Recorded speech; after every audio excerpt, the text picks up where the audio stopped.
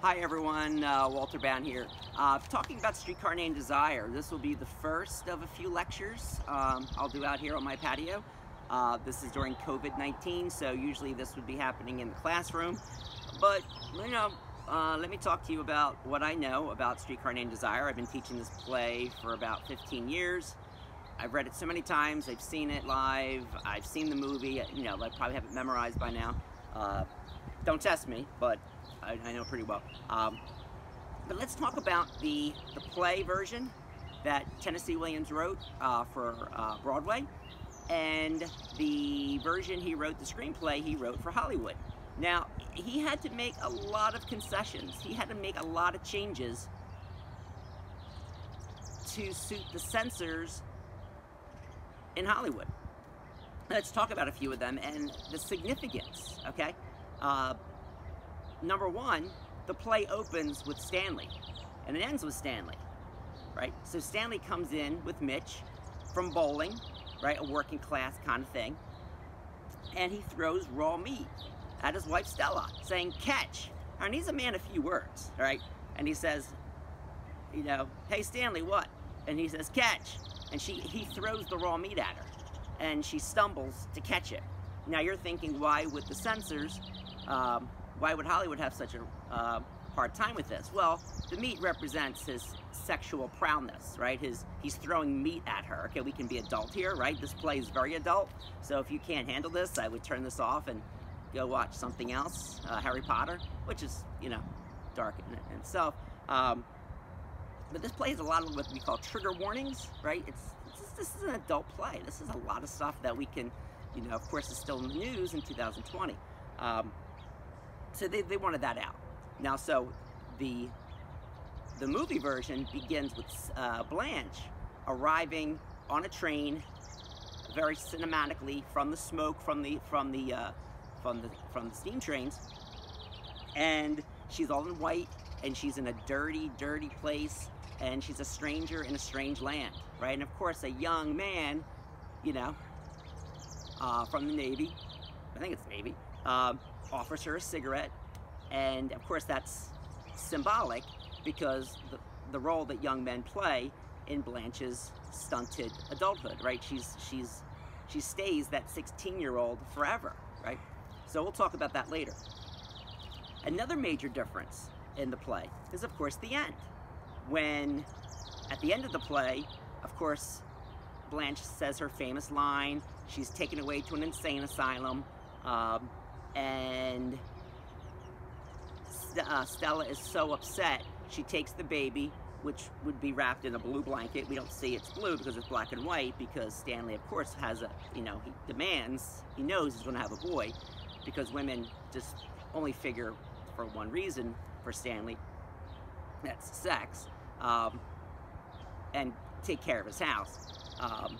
But she runs upstairs, angry, of course, knowing that her sister was raped by her husband, right? Again, this is serious stuff. I'm never going back there, I'm never going back. And of course we know she'll probably most likely go back, because what other option she doesn't have that many options. So we feel better, more optimistic that Stanley got what he deserved, but we kind of know that she'll go back, just like she always does, right? But in the play version, the last line of the play, they're playing cards. The game is called 7-Card Stud. You know, in the movie, Mitch heroically defends, you did this to her, you did this to her, throws a punch. But at the end of the play, it's like the game is 7-Card Stud. Stella does not go upstairs. She's upset, but Stanley comforts her, playing with her blouse, putting his fingers in her shirt, oh baby, oh baby, oh baby, in a way seducing her again, right? And she can't resist it, this animalistic desire, right? Another major difference in the play is there's no mention of Alan Gray's homosexuality. There's no reason in the movie version why he commits suicide, right? This is in a pivotal scene when Blanche tells Mitch what's going on. All right, he was just a boy. He was just a boy. It's told in this non-linear fashion, and in the play version, she says, "I saw him and his older friend together," right? You know, this is their honeymoon, and she catches her husband with an older man, which is their friend, and because Alan Gray, okay, Edgar Allan Poe, well, that will be another lecture, the Gothic element. So, and she says, "I saw you, you disgust me." And he's so filled with shame, right, that the woman he loves despises him, and he's probably self-loathing too. He's not accepting the fact, this is of course 1950s, this is not 2020, where you can legally get married as a gay man or gay woman, and he shoots himself. But in the movie version, it's like, why do you disgust him? We have no idea why. Hollywood did not want any mention of homosexuality in this play. Now, Tennessee Williams, being what I've read, gay, bisexual, of course related to this guy, right? He saw himself as the poet, as the romantic, as the sensitive soul, almost like Blanche, and that's another lecture, when we see, you know, what happens to sensitive people in a world controlled by people like Stanley Kowalski or these toxic males. They get crushed, right? They either die or they get sent to insane asylums, all right? Or have to live under the thumb like Stella of her husband, Stanley. That's a major, major difference. So those are some major differences. Of course, there's other differences, like Greek theater, the beating of the wife in the poker scene would take place off stage. This follows the Greek model. You never see violence on the Greek stage. You never see someone die. That changes with Elizabethan theater. There's plenty of deaths on Shakespeare stage.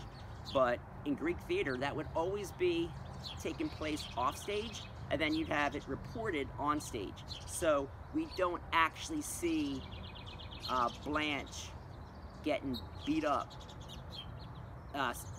Stella getting beat up. And we also don't see the rape scene, all right? So, you know, who wants to see that, right? So again, that's all like insinuated, or it takes place off camera or off stage, right? Just for sensitivity reasons. Now, today, it'll be maybe a very different story. So thank you so much. Stay tuned for my next lecture, and maybe I'll eventually drink this tea.